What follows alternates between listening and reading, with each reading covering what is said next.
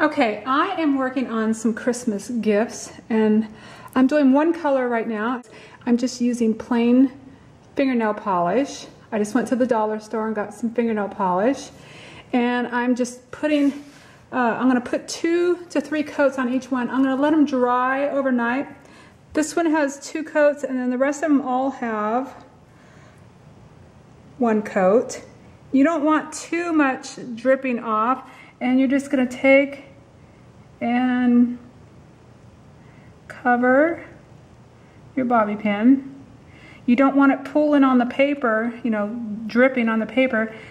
Like, that's way too much, and that will stick, so you got to pull that out, because then you'll have a mess if you don't pull that out. Just paint, I would say, thin coats. Oops, there's another one. You just got to pull it out. Just take and paint thin coats, 2 to 3 coats, just like you would your fingernails, and let them dry for overnight or a couple days so they're good and dry. And do all different colors, and everybody will love these. Put them on a cute card like this, display them on a card and decorate it a little bit. This is a cute gift for your kids, maybe to give to their teacher or other friends from school. And there's so many different colors of fingernail polish, you can make some really nice ones.